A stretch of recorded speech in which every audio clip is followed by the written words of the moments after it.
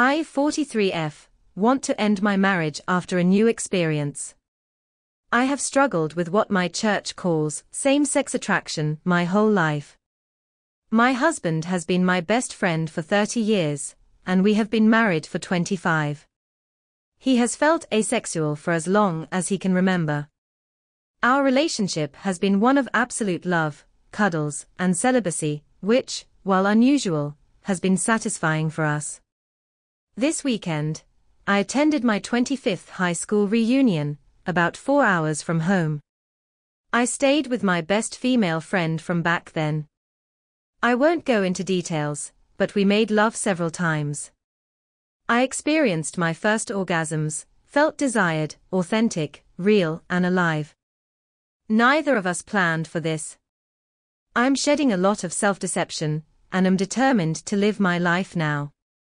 I'm ready to lose some friends and family and face being unwelcome at my church. However, my best friend, husband, and confidant is completely innocent in all this, and for 2 days, I haven't slept much. He senses something is weighing on my heart. How do I ask to switch him to just a best friend? This is tough. Thanks for listening and for any advice. Edit update. Thank you all for your thoughtful advice amidst the negativity. Many of you were correct in your assumptions about me and our marriage. Our marriage was largely to avoid the stigma in our faith associated with being single, wanting to be child-free, or being gay. We have great affection for each other, but weren't self-aware enough to realize that social pressure influenced our young marriage. We've been comfortable discussing our situation privately. We joke that we are like secret agents with our own cover story, the main one being that I am infertile. I prayed daily since my teens for God to take away my same-sex attraction, and then prayed for forgiveness for being angry that it didn't happen. My husband, whom I confided in about my struggle long before we married, has prayed beside me countless times, but has always insisted he prays for my heart to be at peace, not for me to change. That has always meant a lot to me.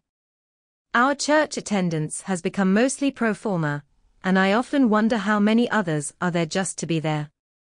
No, my husband isn't gay. He's funny, kind, and always helping others, a real man. He's completely asexual, and about a 9 out of 10 aromantic. No one could ever have a better friend. We've discussed in the last few years, he has brought it up, that perhaps I should have physical relationships with other women to be happy, but I always shut that down. Very late last night, he told me he knew something was bothering me, that he had a feeling he knew what it was, and that we would talk about it tonight. Then he held me for what felt like forever. If you liked this video, make sure you hit the like button and comment down below your thoughts. Also don't forget to subscribe and hit the notification bell for more videos like this.